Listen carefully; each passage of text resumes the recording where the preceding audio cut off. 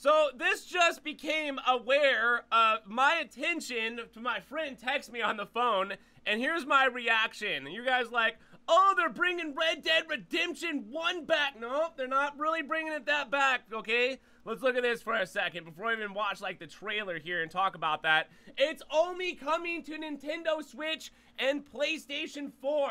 You guys, my calculation, PlayStation 5 has been out since like November of 2020, and a little bit more time here. We're looking at like the PlayStation 5 itself being 4 years old.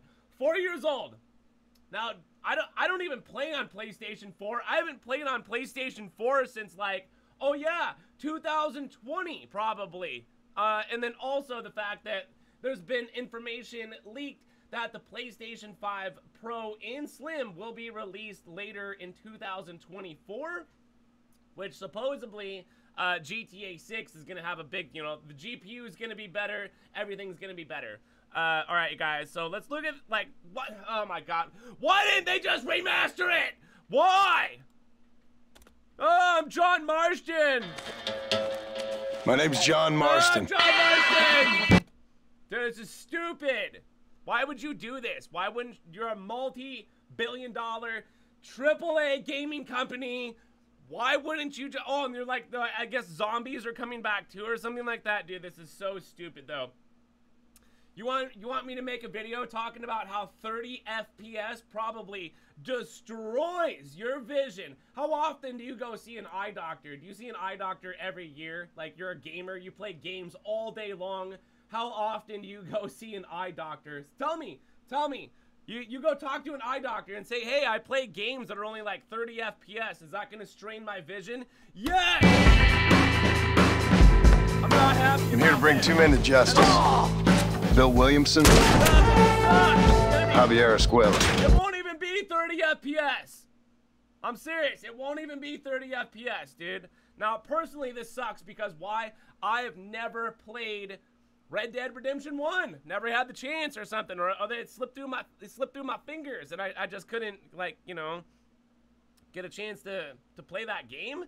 But the fact that it's only coming out on Nintendo Switch and PlayStation 4, so there's no even mention of Xbox whatsoever, or PC, so